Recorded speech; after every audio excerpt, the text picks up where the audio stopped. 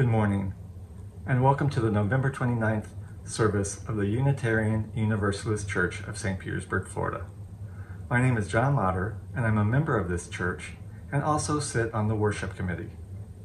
When our minister, Reverend Jack Donovan, is away like he is today, it is the worship committee that often is in charge. Today, you'll see participation from our Religious Education and Communications Coordinator, Janae Johnson, our Music Director, John Arterton, and his husband, James Mack, Caitlin Hammersley and Peter Fritchie, and Carol Ulmer. We will be honoring World AIDS Day, which has been officially held on December 1st since 1988. We'll also look at some of the similarities to COVID and the lessons that we've learned, and those that maybe just need a little bit more work. As a congregation in the Unitarian Universalist tradition, we do not have a creed or required set of beliefs. Instead, we agree to act with reverence towards all things as best we understand, to enhance the well-being of one another and our widening circles of community. We welcome as members and seek community with all people equally, regardless of beliefs, gender, race, nationality, orientation, or background. We become companions for our journeys in our now virtual Sunday service gatherings and in gathering for study, discussion, life sharing, social activities, and social justice. I hope you hear something today that moves you to greater happiness and fulfillment, inspires you to increase caring and understanding, or supports you in your spiritual journey. And now, Caitlin and Peter will light our chalice. Good morning. We're Caitlin Hammersley and Peter Fritchie, and our kids are Mac and Edie, and we're members here at UU St. Pete. We light our chalice, symbolizing our devotion to the light and communion of our community and all living creatures. But in particular, we wish to recognize the 38 million people across the globe living with HIV/AIDS, including 1.2 million here in the U.S. We honor the 32.7 million people who have died of AIDS-related complications, of which 700,000 were here in the U.S. Please join us at home to share the words of our covenant.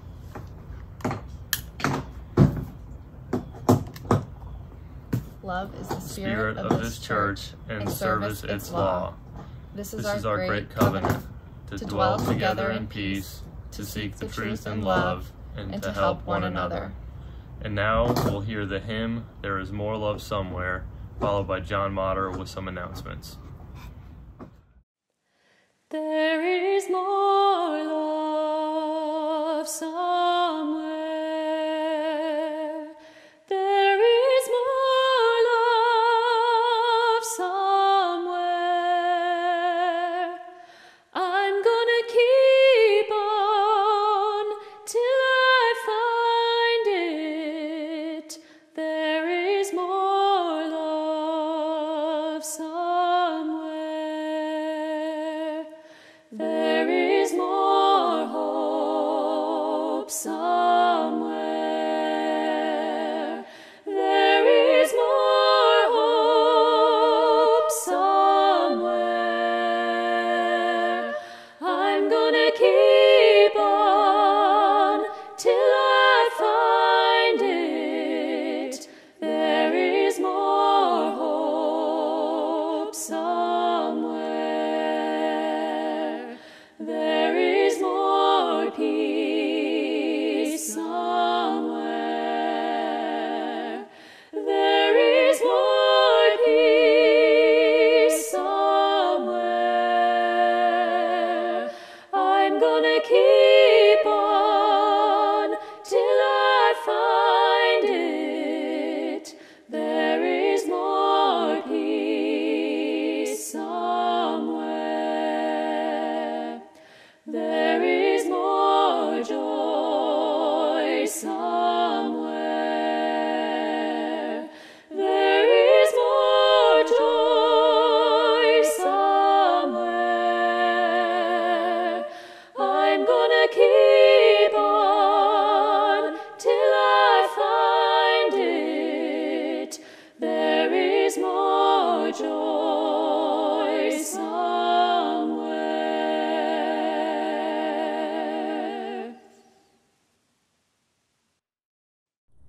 Good morning.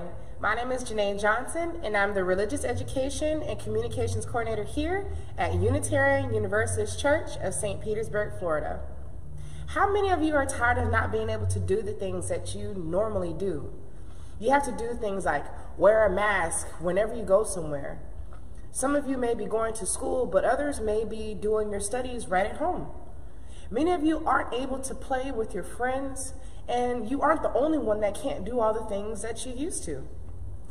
But what if you were the only one in your entire school, or even in your entire city, that wasn't allowed to go to school? That wouldn't be much fun, would it? Well, today's story is about a real boy who was the only one in his whole city that wasn't allowed to go to school. His name was Ryan White. Ryan had some medical problems growing up. His body just didn't want to do the right thing, so he missed a lot of school. But when he can go, he enjoyed it, and his friends that he had got to see each day just made him feel normal. But when he was 13 years old, he got even sicker. The doctors had to do a lot of tests to find out what was wrong, and the doctors had to tell him some bad news. He had a special disease that was brand new, and the doctors didn't even know much about it. They weren't sure what type of medicine to give him, but at least they knew that he couldn't give it to someone by sneezing or coughing or being on the playground. They just knew that he was very sick. How do you think that made him feel? Probably sad, right? Do you think that he was scared? Yes, he was probably scared, but he knew that he and his friends at school and in the church would support him, so he knew that he would be okay. What do you think his friends at school and church tried to do? Do you think they tried to make him feel better? Send him some get well cards? Do you think they missed him? Yes, of course they probably missed him. But you know what did? They said he couldn't come to school. The parents and children were scared because they were scared. They didn't want him anywhere near the children. So Ryan and his mom explained what the doctors had said, but they didn't want to believe them. People gossiped about why he was sick and said mean things that weren't always true. And because some people were not sure what was true and what was false, everyone became even more afraid. It was so bad that Ryan said, people would get up and leave so they wouldn't have to sit anywhere near me. He said that even at church, people would not shake his hand. Now, can you imagine nobody wanted to be around you and saying you couldn't go to school? All he wanted to do was be treated like a regular kid. What would you do if that happened to you? It would be just as hard to be a young boy and have to tell grown-ups that they weren't being fair and they weren't being nice. But Ryan was a brave 13-year-old, and he had a mom and sister that loved him very much, and they were brave too. So they decided to move to another town where they could start all over. At the new school, Ryan met with the students and the parents and explained what his illness was. He explained that they couldn't catch it from regular things that kids did catch other things. And so the people listened and learned what was true, and Ryan was even more special than that. He knew that other people, both kids and adults, were going through the same things that happened to him. And so he got the help from famous people, singers, actors, pro athletes, and even the president met him and became friends with him. So on a day like today, which we call World AIDS Day, we remember people like Ryan and how much they did to help the world heal. He didn't have to do all of that, but he knew how much better it made him feel because he wanted to help other people heal and feel better. Because he was so special, the government created a program. It's called the Ryan White HIV/AIDS program. For 30 years, it has helped people all over the country get the medicine and the help that they need to heal and be healthy. All because he wanted to be a regular kid like everyone else. And now here's John with some announcements. Thank you, Janae, for that Time for All Ages story. Hopefully it prompts some discussion around the dinner table, or just brings back some memory of a time that's often forgotten. Now for some announcements. There are many virtual and socially distanced events going on at UU St. Pete. They can be found on our website, uustpete.org. That's uustpete.org. Or in the infonet, which is emailed each Friday evening. Here are just a few to pique your curiosity. Let's bring some pre-holiday cheer to our members and friends during this month's Neighborhood Waving Tour. The date is next Saturday, December 5th. Pick 4 to 6 destinations from the directory, stop for a brief masked chat, take a picture or two, and then share your experience during the 7:30 p.m. Zoom chat. If you are a waver or want to be a wavee, contact Sabine so that we can do our best to not leave someone out. Now there's a continuing creative event with Cynthia Alicia, Allison Donovan, and Jill Odinsky. They are helping congregation members document this unusual time with imagery, poetry, and reflections. They are about to launch the 4th journal that they've entitled Embracing Our Masks. And finally, food contributions for the Southside Food Bridge are still being collected. Watch for information regarding the upcoming food and small toy drive. Many of our neighbors are experiencing food insecurities and other economic hardships and could use some helping hands. Now again, for any additional information, especially those important contact emails, check out the infonet or go to the church's website for that information. And next we'll have Carol Ulmer with the first reading of the morning. Good morning. I'm Carol Ulmer and a member of this congregation. Our first reading is comprised of a couple of quotes by Ryan White. You heard the story of Ryan White during Time for All Ages, but I'll finish the story. Ryan died on April 8, 1990, at the age of 18. He would be 49 years old if he were alive today. His mother remains an activist for HIV/AIDS. 4 months after he died, Congress enacted the Ryan White Comprehensive AIDS Resources Emergency, or CARE Act, in his honor. It continues to be the payor of last resort for hundreds of thousands of people here in the United States. Following are Ryan's words and thoughts.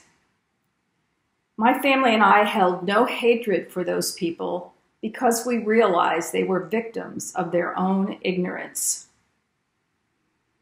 AIDS can destroy a family if you let it, but luckily for my sister and me, Mom taught us to keep going.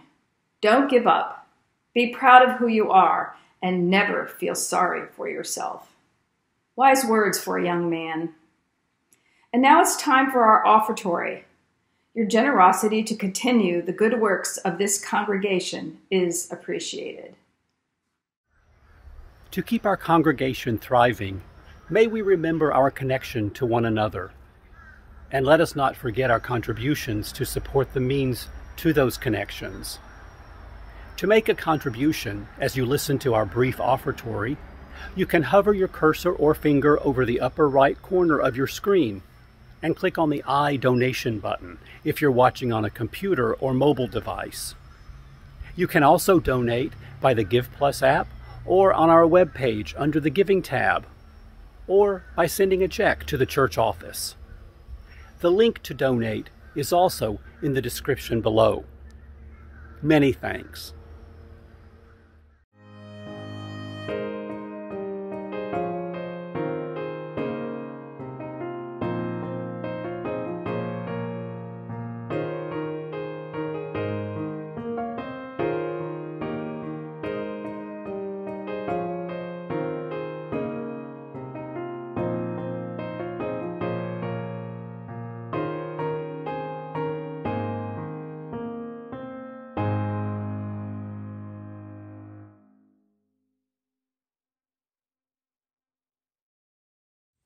Again, thank you for your contributions that help maintain our physical church, as well as the many programs serving the congregation and the broader community.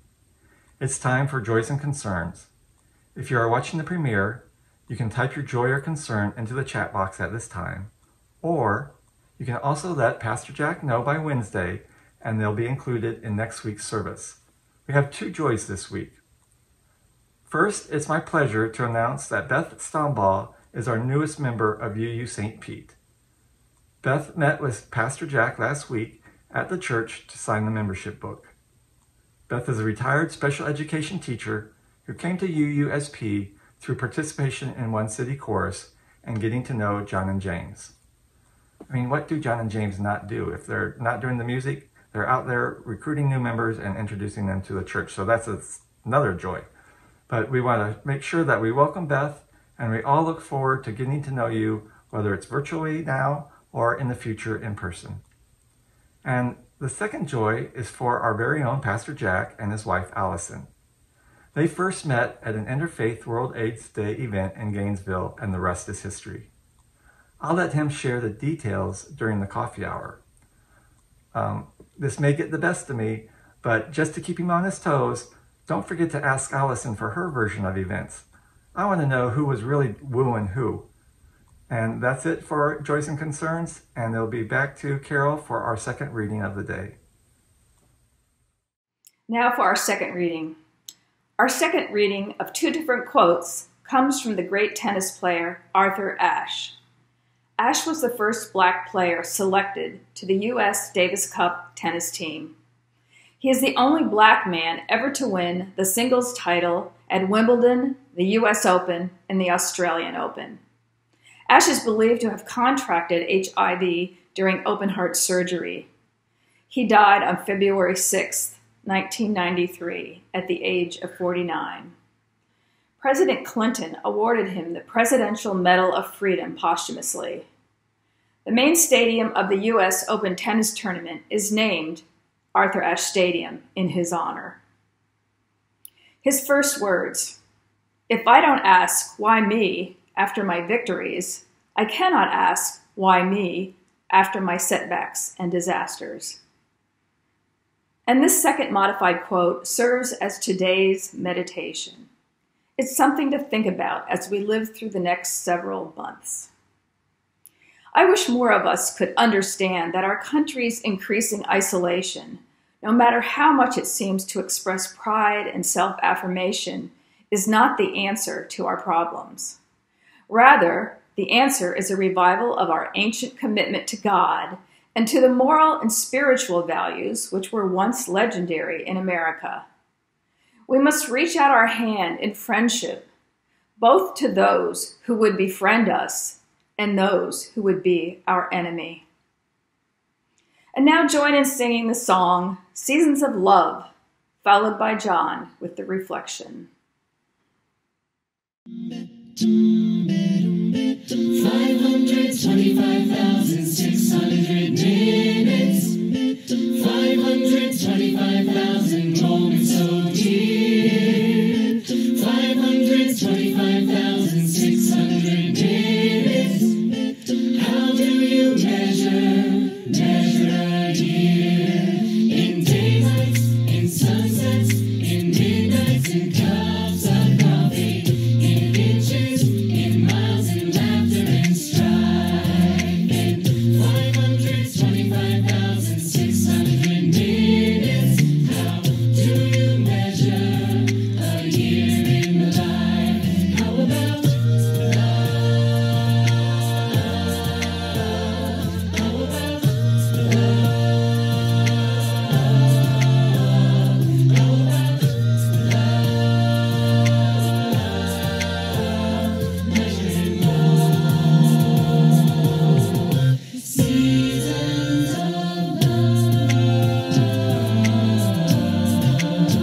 seasons of love?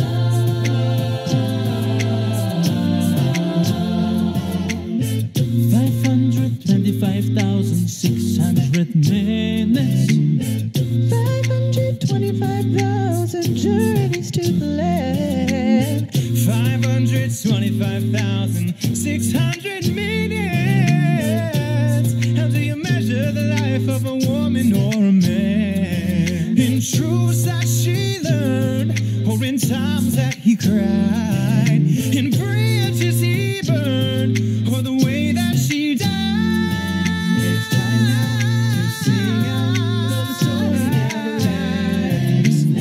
Celebrate, remember, a year in the life of Fred. Remember love.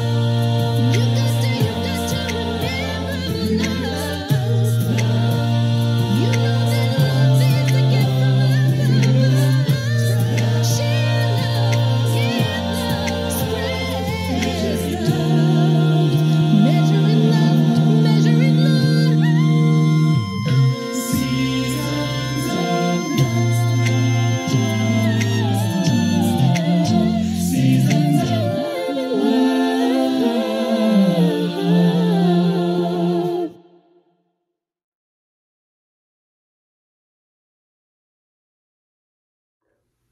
I was telling someone about being responsible for the service this weekend and that we are honoring World AIDS Day. They are also HIV positive, and they asked me if I felt that dealing with HIV for literally decades made dealing with COVID any easier. It was a good question and one that I had to think about for a few minutes. My answer was not that it made it easier, but I felt that it made me more prepared for the things that have been happening during the pandemic. Honestly, though, how could anyone really be prepared for 12.8 million cases and 262,000 deaths with the numbers still skyrocketing? I have found a lot of similarities between COVID and HIV/AIDS, so I guess I'm slightly optimistic that things will get better. I don't want to spend too much time dwelling on the past, nor do I want to be overly focused on COVID. But we should at least look at some of the similarities since they are fairly glaring. These were both brand new diseases, resulting in great lack of knowledge. The at-risk populations seemed to be targeted and centered in urban areas. If you weren't one of the 4 H's, meaning a hemophiliac, a homosexual, Haitian refugee, or heroin user, then you didn't really need to worry about HIV. Likewise, we didn't think that young people got COVID, and if they did, they recovered pretty quickly. The reality is that some people may be at increased risk, but the viruses don't care if you're a Republican or Democrat, a city dweller or a farmer. But these myths have not benefited us. Whether it was Reagan in the 80s or Trump in 2020, the lack of a strong government response resulted in more suffering and deaths. And with both diseases, we see people of color and other marginalized citizens disproportionately affected. 51% of all new HIV cases occur in the South. In fact, Florida is only lower than the District of Columbia and Georgia in terms of rates for new HIV infections. Where is the government response? Well, now's when we can look at some of the brighter side of things. With President-elect Biden, we are getting someone who believes in science, who will listen to the experts, and will tell us the truth. We heard quotes from Ryan White and Arthur Ashe this morning, but how many other people did equally heroic things? It's easy to name some of the big-name heroes and allies in the fight against HIV. Magic Johnson, Elizabeth Glaser, Elton John, Rock Hudson, Greg Louganis, and many more. Anthony Fauci and Deborah Birx have been on the front lines for much of the war against HIV, and they are still there for COVID.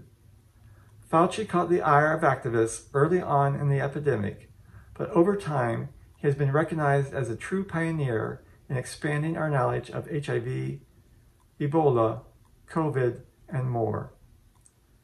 Birx was a career Army officer who ended up retiring as a colonel. She has worked alongside Fauci for many years, and despite some missteps, she's a person that you want in your corner for these battles. But I want to remember a few lesser-known heroes. The three Ray boys from DeSoto County, Florida, battled the school board for a year because they wanted to be able to attend classes. After they won their case, an arsonist destroyed their home. They spoke out in the media, but over time, 2 of the brothers have died. Randy Ray, though, is still alive and living in Orlando.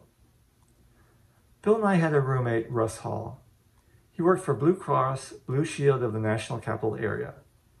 Part of his job was to terminate health insurance policies when claims related to HIV procedures started to appear. It was easy to claim that it was a pre-existing condition. But before his death, Russ testified before the Maryland House, and he helped to get that law changed. But one of the more important groups of people to honor are the activists that fought to get medications fast-tracked for approval by the FDA once they had made it past a certain level of human trials. People knew that they would be dead without effective medication. They knew they didn't have time to wait for years and years for the full testing. So with the choice of death or death, why not allow for emergency approval on the chance that it might provide some life? The benefits did outweigh the costs. Because of them, we now have a mechanism in place that will get at least 2 COVID vaccines to market in the next several months. Do you have someone you'd like to honor? If so, please take this time to type their name in the chat or say their name out loud. Imagine what they might have done were they to have lived the longer life they deserved. But I think to really honor the memory of those who've died of AIDS-related complications, we need to do all that we can to fight for the equal treatment of everyone and not just those of privilege. We have to continue to speak out against institutional racism and health and educational disparities that it creates. We should not have African American women and young Black queer men contracting HIV because they happen to live in a state or country that does not prioritize their lives. That also holds true for the people that are providing services to us during the pandemic. Stocking grocery shelves, teaching our children, or driving us in an Uber should not be a death sentence. Maybe we should borrow the old chant from ACT UP and make it, ACT UP, fight back, fight COVID. Thank you all for coming and joining our service today. I hope you found some meaning in it, and we'll see you soon. Probably virtually, but we'll see you soon.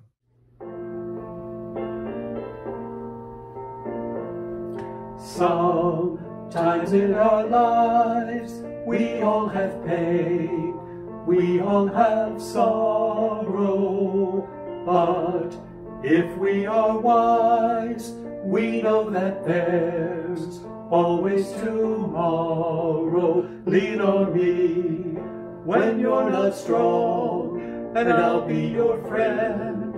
I'll help you carry on, for it won't be long till I'm gonna need somebody to lean on. If there is a load you have to bear that you can't carry, I'm right up the road, I'll share your load. If you just call me, you just call on me, sister, when you need a hand. We all need somebody to lean on. I just might have a problem that you'll understand. We all need somebody to lean on. Lean on me when you're not strong, and I'll be your friend. I'll help you carry on, for it won't be long till I'm gonna need somebody to lean on. We hope you've enjoyed today's service as we honored World AIDS Day. Hopefully you found some knowledge or information to reflect upon or to gather strength from as we continue to deal with COVID and the uncertainties of a smooth transition of government. The tennis player Arthur Ashe once said, "I take the good with the bad and try to face them both with as much calm and dignity as I can muster." We hope to see you at the coffee hour. The information will be shown on the screen and can also be found on InfoNet. As I extinguish our chalice, please join us with words reminding us of how we may bring new light to life. We extinguish this flame, but not the light of truth, the warmth of love, or the fire of courage. These we carry in our hearts and out into the world.